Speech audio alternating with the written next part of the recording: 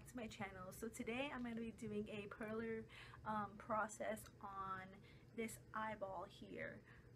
This actually took me about 2 hours to do. It was a really big piece, believe it or not. This takes a lot of time to get the color and the detail correctly.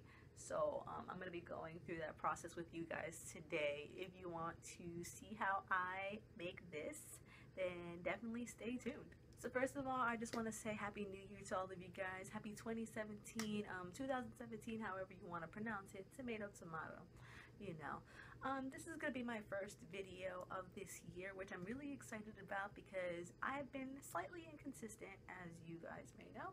I'm going to try to be more consistent with my pixel art videos. I'm going to try to at least have one every week if I can. Thanks again, guys, and I hope you all are having a wonderful start to your 2017. But now, let's get right to it.